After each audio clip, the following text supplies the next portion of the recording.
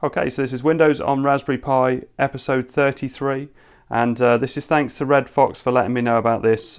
This new tool by Botspot, WOR-flasher, is a way of installing Windows 10 or Windows 11 on a Raspberry Pi, but also using a Raspberry Pi as well. And this is the first time this has been made so easy. So let's switch into screen capture. So traditionally you always had to use a Windows computer to install Windows on Raspberry Pi. But then more recently this guide came out on the official WOR project site, and it had a lot of steps in it, and there was various different things that you had to run through. Well, Botspot, the creator of PiApps, has managed to make this all very, very straightforward. So if we do a search for Botspot WOR-flasher, it will bring us to this page, so you can see we can click on here. And there's lots of extra details in here, so have a read through if you want to, but I'm just going to concentrate on installing Windows. So you can see from the information here, in theory this tool will run correctly on any Debian-based Linux, ARM or x86. However, this tool has only been tested to run correctly on Raspberry Pi OS 32-bit.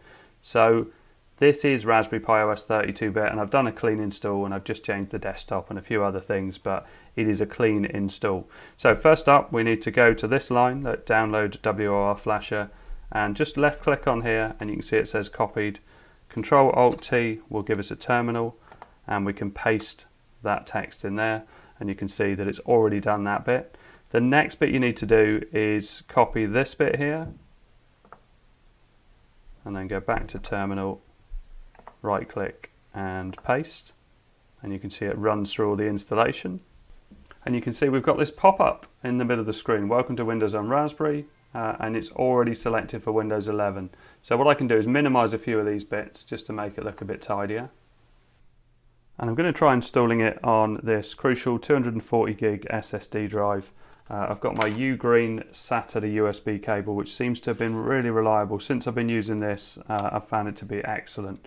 Right, so let's slot that in here and then pop the USB 3 cable in so it recognizes the drive. Okay, so that's recognized. So I'm going to hit cancel here, and because I've got some extra instructions from Red Fox, and this was just before you start, do sudo apt install UDF tools. So I'm going to close this down.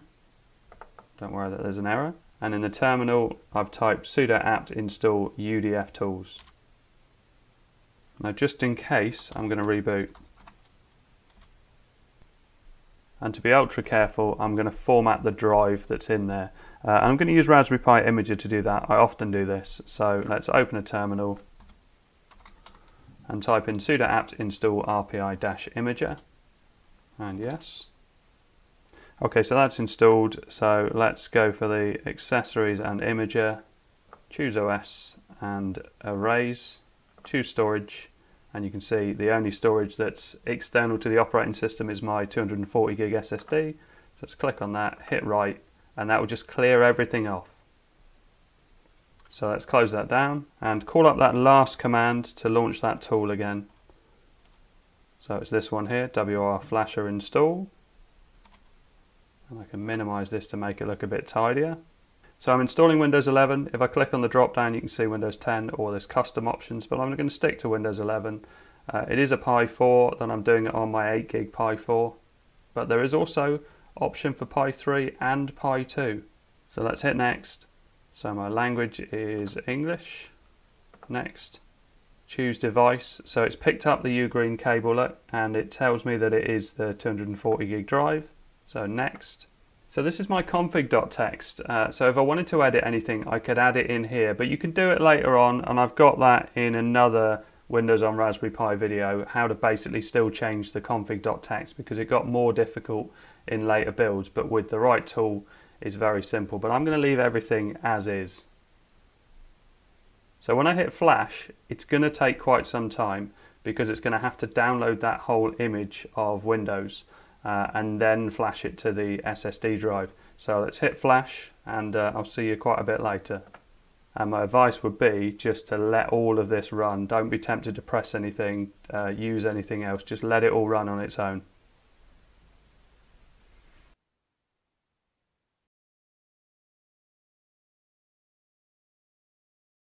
Okay, so that's all done because it's come up with this splash screen, and all I need to do now is shut down, remove the SD card and leave the SSD plugged in, so it's just going to boot from the SSD drive. So let's hit close and shut down. Okay, so that's shut down now, so I'm going to switch off. I'm going to remove the SD card and I'm going to boot up from the USB SSD drive. So let's switch on. And all this is very different to what I've known from before of installing Windows on Raspberry Pi. So whether this is bits that have been added in by BotSpot or whether this is the new way of installing it, but I'm just going to leave it and let it go all the way through. So select the edition of Windows. Well, I picked Windows 11 before, but it's saying Windows 10, so I'm just going to hit install because that's the only option it's giving me. And I reckon the whole installation could probably be done in about 2 hours. I wasn't really sat by it. I just let it do its thing, and every now and then I'd click the button, but there was nothing extra you had to do really. Okay, so it's all done.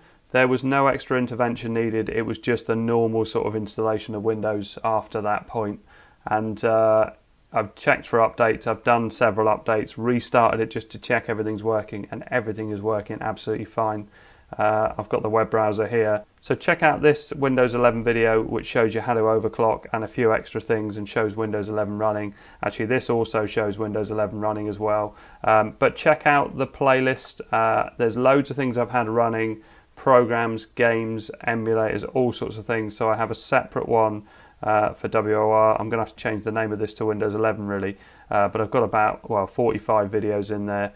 And if you want to be able to use Wi-Fi with this build, there's a couple of suggestions on how you can do that, because at the moment only Ethernet is officially supported. And Windows on Raspberry Pi 4 has come so far since the early days. So if I go right back to the start, so this video, Raspberry Pi 4 running Windows, was, how long ago was this? So February 2020, so quite a while ago we did that. And over the time, various different things have been improved and added.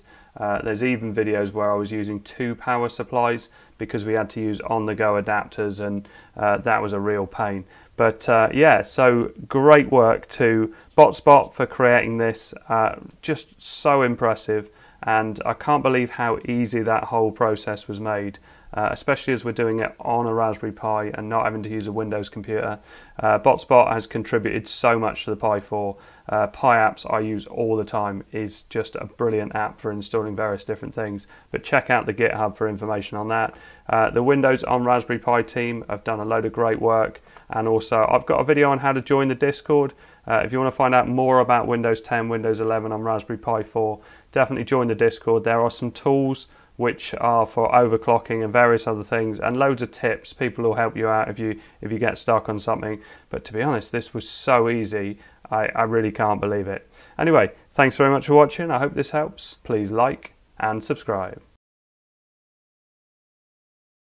This is the official Raspberry Pi USB-C adapter. This is my SSD drive which has got Windows 10 on it. That's my mouse and keyboard trackpad, and it's going through the USB-C input. And then we've got HDMI out, obviously. So at the moment I'm not using this extra power, but you can use both lots of power at the same time. Again, I'm not advising anybody do this, read thoroughly through it, but I did see a guide that said that it takes as much power as it feels it needs through the GPIO pins. I'm only using a 5-volt adapter, so it shouldn't overload it, but I don't want to brick anybody's Pi, and I don't want anybody sort of messing about with this if you don't know what you're doing. So as I say, it's your equipment. Do this at your own risk.